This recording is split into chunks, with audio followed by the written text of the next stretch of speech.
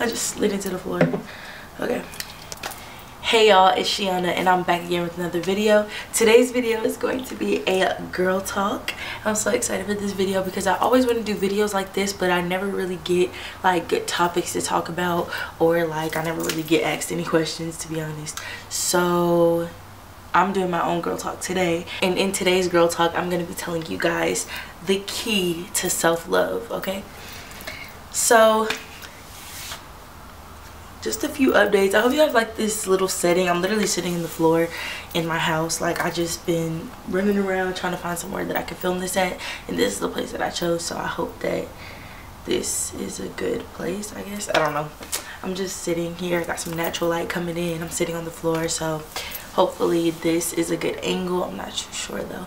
At the lock sale, you guys, on the 19th of January. Today is the 6th, and on the 19th I will be a year locked. I'm so excited. Like, it's not like there's gonna be any big thing happening, but I'm just gonna be excited to like actually have my locks for a year. I will be doing a video all about my locks though for my year anniversary, so you guys make sure you stay tuned for that.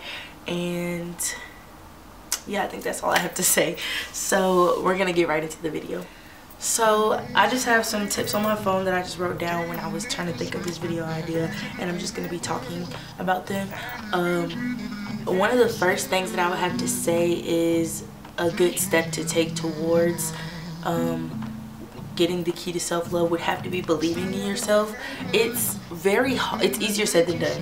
I'm still working on it to this day, but you have to at least have some type of foundation, like to believe in yourself and to have these ideas that you have and to make them come to life. Like, nobody's gonna believe in you, so you have to believe in yourself. Now, you might have very supportive friend groups, and you might even have like a supportive boyfriend or girlfriend or parents even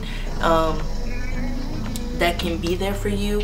But if you're not believing in yourself, if you're not feeding yourself good things and good energy and things like that, there's no way that it can happen. Like, so one of the things that can help self-love a lot is definitely social media. You cannot compare yourself. This is like another thing, easier said than done. All of these things are pretty much easier said than done, but it's about the work that you put in to put yourself above those things. Social media is a great invention. It's amazing how we can talk to someone across the world just from touching something on our phones, or like video chatting with people who are in a completely different state from you. Technology is amazing. Social media is amazing. You can connect with people that you haven't talked to for years, but you connected somehow because you've been following them on Instagram. You know what I'm saying? And if there's someone that you follow and every day you scroll past and you look on your feed and you see something about, you see a photo that they post and it makes you feel bad about yourself because you're not where they are, or you don't look like they look, or anything like that, there's probably somebody who you shouldn't be following. There's a difference between following someone who can motivate you and can kind of like inspire you, but if it's essentially making you feel bad about yourself, you probably shouldn't be following them. And because teenagers or young adults these days, because we're on social media so much, it consumes our entire, like, I don't remember what I was saying. I lost my train of thought. Something about following people. Yeah, like just following people that are good for you. You want to follow people who inspire you and who kind of get your brain juices flowing. You're on social media 7 hours a day, if not more. You know, you want to make sure that what you're looking at and what you're feeding your brain is essentially positive for you. You don't want to be putting negative things into your head, and to the point where if you like look at someone else's page and it makes you feel bad about yourself and you feel insecure and you stop believing in yourself, that's not the type of people that you should follow. So it's the beginning of a new year. It's January. Go ahead and get a cleanse of everything. Go through your followers. I know me, I follow thousands of people, so to do something like that would take ages, but one day I'm gonna sit down and do it. But or like if you just see them going down your feed like here and there, you can unfollow them like that. I still do that sometimes. Another thing I think is one of my like biggest steps that I took as far as self-love is really just like enhancing your beauty. That's what makeup is all about. It's all about enhancing your features and taking something that's already beautiful and making it more beautiful, more this, more that. So I feel like for me, this is my face that I was born with. If I literally cannot get up and go somewhere throughout the day looking like this, if I can't accept myself, no one else is gonna accept me, you know. It was a mind thing, and I was very like obsessed with like looking to the T all the time, and it's just like, you don't have to be like that, and you don't have to wear foundation every day, you know, nothing. So now I hardly wear makeup anyways on a day-to-day basis, but as I'm getting older, like I just turned 20 and stuff, so this little like makeup look that I'm doing today is kind of something that I'm trying to do, like just to get an everyday look going, just so I can feel more put together. It's fine, to each his own. If you like wearing wigs all the time, if you like wearing lace fronts, if you like wearing braids all the time, whatever, if you like those things, then to each his own, then do you.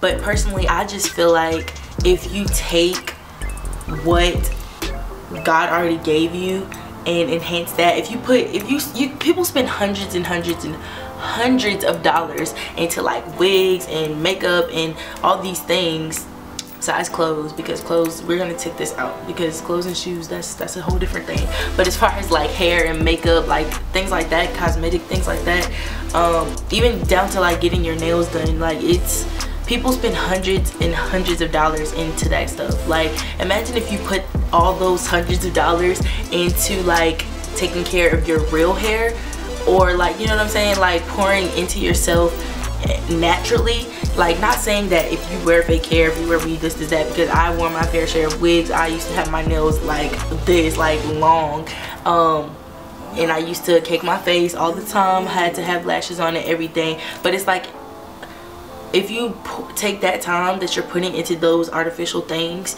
to make yourself, like, people are doing those artificial things to make themselves feel good about themselves. Like, it's fine, like protecting your hair and wearing protective styles and everything like that, but to still also be taking care of your hair under it. Like, I don't want you guys to feel like, or I don't want it to be like people feel like they have to wear a wig because that's how they look presentable, because their real hair isn't presentable. Like, this is the hair that you were born with, that God gave you on this earth. So therefore, like, how can you like be okay with saying that every day you're never going a day like wearing your real hair out to the world so people can see? Like, and yes, I'm wearing makeup right now, yes, I have my nails done, but they're short. But it's just like, it's just what I'm saying, like, learn how to use things in moderation. It's just, for me, in my opinion, I just feel like someone who has a lace front and has their nails long and is wearing like, has like high-end makeup all over their face, they look good, okay, they look bomb, right? But putting all of that energy into growing out your real hair, growing out your real nails, and like maybe like minimal makeup to enhance the features that you already have, imagine how much better you would feel about yourself, or imagine like how much more bomb they would look. You get what I'm saying? I'm not knocking anything, I'm just saying to use things in moderation to enhance the beauty you already have, versus like covering it up with artificial things to create a different kind of beauty. Being comfortable, this just ties into what I was just saying. Like, it's the same thing about clothes. Like, for me, I feel like this is more so my journey, and I'm explaining to you guys like how I found the key to self-love. I'm not really trying to like tell anybody else what to do, because that's not me. But I do feel like last semester, my spring semester, I was very like into being an Instagram baddie. I was trying to force this look on myself, like wearing like the kinds of clothes, you know, like ordering Fashion Nova and and like, it wasn't that I didn't like these things, it wasn't like I was completely unhappy and like wearing my wig and beating my face every day, wearing lashes and dressing that way. It wasn't that I was unhappy, it was just that now that I've made it to this place, it's like I'm so much more happy. Like, just being comfortable wearing things that make you happy. Like, if you're wearing something that you feel like it looks really good but you're uncomfortable, you're not going to be as happy versus wearing something that's completely comfortable and it's you know what I'm saying? Like, it's just, everything is all in the head, and you just have to pour into yourself. It really is a full-time job loving yourself. Like, learning to love yourself is definitely positive affirmations, like going on Pinterest and just looking up inspiring quotes and stuff like that, and just having maybe following certain Twitter accounts or Instagram accounts that post like positive things. Seeing that kind of stuff on your timeline or throughout your day can really change your outlook. Sometimes you can read a quote that you've never seen before, but it really hit you for that specific day, you know what I'm saying? You never know. So just constantly finding ways to put positive things into your lifestyle, your everyday lifestyle, because that is what a lifestyle is, your everyday habits. So you want to just not do something every now and then and like kind of space it out. You want to be doing something every day to increase the sense of self and the sense of self-love that you want to have for yourself. You know what I'm saying? So protect your energy, okay? That is what's important. Your energy is just, it drives your everyday life, like how you feel, your moods, you're going through the motions of the day. Like, you don't want to be a negative person. That is just, it takes a lot more work to be negative anyway. So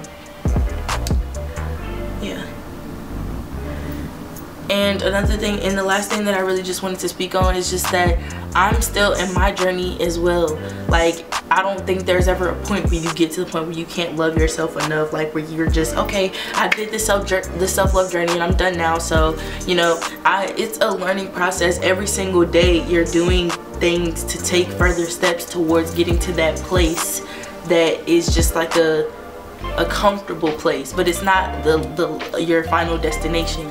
I'm sitting here rambling and not making any sense. I hope you guys were on the same page with me, and if you guys are going through your own self-love journey and you want to leave your own tips, leave those tips down below in the comments. We could just talk about them. If you guys enjoyed this video, be sure to give it a thumbs up and make sure you guys comment down below if you have anything to say about it. Also, be sure to share this video with your friends or maybe your significant other or your family members, anybody who you feel like needs to hear some of the things that I was saying. Go ahead and be sure to share, and also be sure to subscribe if you want to see more videos from me. They're free. And also be sure to turn on the post notifications bell to be able to see every single time I upload. And yeah, I don't think there's anything else to talk about. But I cannot wait to see you guys again, and I will talk to you guys in my next video. Bye. Come see me. You know I got love galore on repeat. First class when you said I took your seat. I was staring at you like, damn, that's me. I was staring at you like, damn, you lit. Looking like a queen that don't take no shit. Might just fly to the west real quick. Shout out what you mean, you deserve this, dude.